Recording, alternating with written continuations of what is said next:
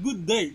This is Team Lucent presenting our idea for the USPF ChangeMaker Challenge 2017. The Accidental Public Servant, a book by Malam Nasir El-Rufai, shares with the world a golden story, a story of favoritism in governance, where in processes like privatization, procurement and disposal of property, contracts and offers do not go to the talented but to the anointed. As a result of this lack of transparency, government revenue and hard-earned taxpayers' money are wasted. White elephant projects litter the streets, and projects which manage to be completed are at best not durable or at worst life-threatening. The reality that stares us in the face is that in government agencies and institutions generally, we have bid rigging, nepotism, and contracts are not only awarded to unregistered companies, they are in fact awarded without approval. In view of these realities, Team Lucent is here with the solution: an automated system that will facilitate the bidding and procurement process and also disposal of government properties. Procuring entities will give out an electronic bid in which suppliers and contractors will also be given the opportunity to respond to this bid using an automated process.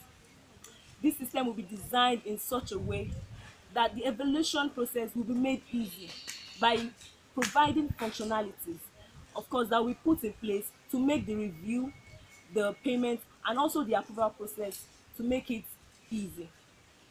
Finally, this solution will give the citizens an opportunity to be able to monitor the whole procurement and disposal process such that they could even blow a whistle anytime foul play is suspected. With our solution, we are confident on helping the government to reduce costs and increase the efficiency in the procurement process.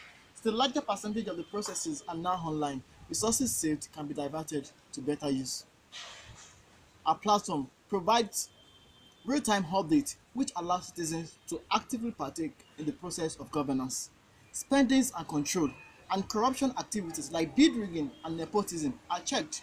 This also helps in the auditing process of these MDAs as the procurement data and information are now online. Our platform also ensures the inclusion of more small and medium enterprises to actually partake in the government procurement process as against the current reality where government contracts are being awarded to a circle of few people. And lastly, our platform ensures compliance with the Procurement Act of 2007 to make sure that only companies that are registered and have up-to-date tax history can benefit from government procurement process.